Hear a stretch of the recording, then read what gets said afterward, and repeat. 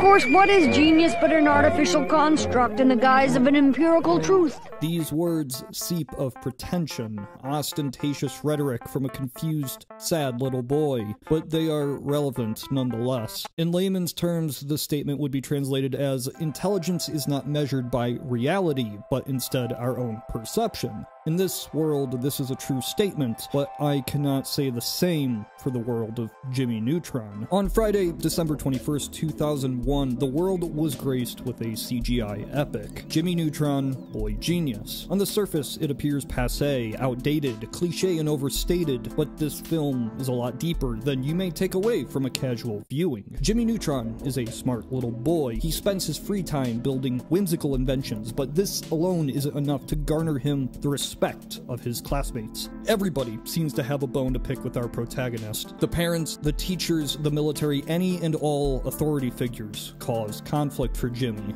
He can do anything his heart desires, except ironically stay out past curfew. He rejects his parents' notions of structured life, of rules, and in an act of youthful expression, he sneaks out after dark to attend the opening of a local theme park. After this night of magical bliss, he and his friends make a wish on a shooting star.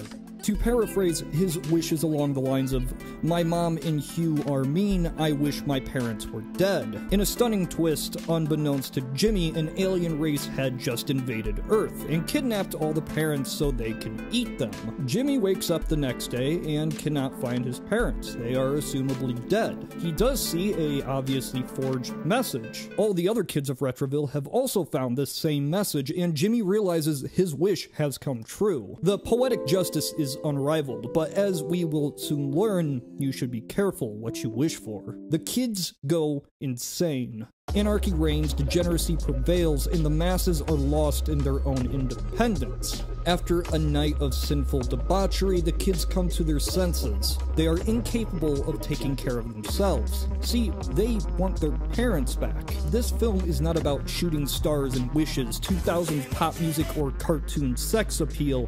It's about fascism. The parents govern the children, the all-powerful force controlling the masses. In a moment of weakness, the blind sheeple fall to their basic instincts. Riot ensues. Society collapses. Chaos consumes all. After the damage is done, they realize their fatal mistake. They need a ruler. They need to be ruled. The Yolkian alien race is but an allegory for the anarchist revolutionaries that incite the initial conflict. Their work is appreciated at first, but soon it's revealed they are a plague. Jimmy and his pals are but pawns, whose childish ignorance is taken advantage of. Eventually, the masses come to their senses and brutally murder the insurgent forces. Authoritarian rule is established once more, and we are treated to pop-tune riffs in good spirit. Critics agreed. This was the shit. The public was hungry for more, and their desires would soon be satiated. See, Jimmy Neutron was planned with both a movie and TV show in mind, and if the movie had the cultural significance of Vivaldi, the TV show would be a soul-coughing.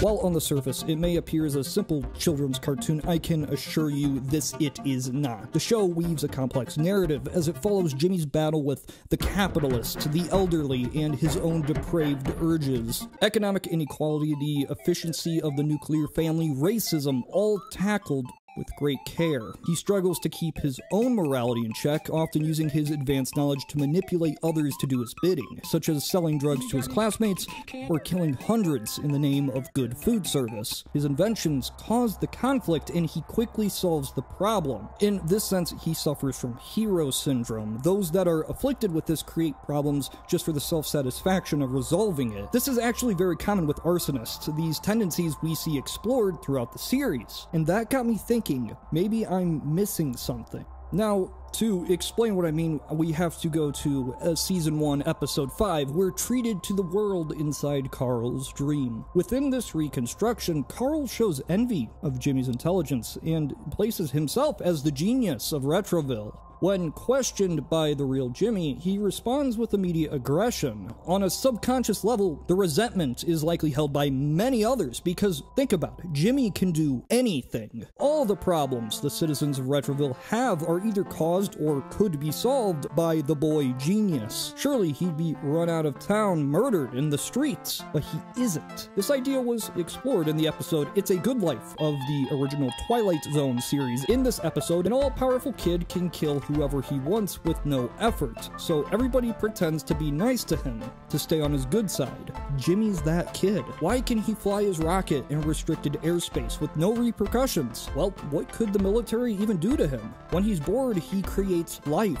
He travels through time, manipulates the free will of others. He is an unstoppable force. And because of this, because he has no true challenge, he creates problems that only he can solve. Of course, what is genius but an artificial construct in the guise of an empirical truth? What he's saying here is, he is the empirical truth. He is God. He is the boy genius. This is Tyler of Knowledge Hub.